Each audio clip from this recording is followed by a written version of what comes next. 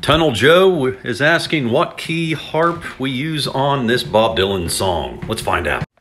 So right now I've got a G harp in the rack and we're playing in the key of G, and this is called straight harp and it sounds like this.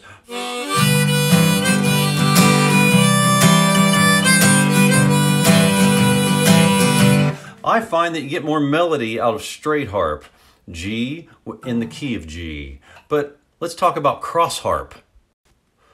Cross harp would be playing in the key of G, like I have been, and using a C harmonica. That would be a cross harp style. And basically when you're playing straight harp, like I just did, you're blowing more, and when you're playing a cross harp, you're drawing more, or some people would call it suck.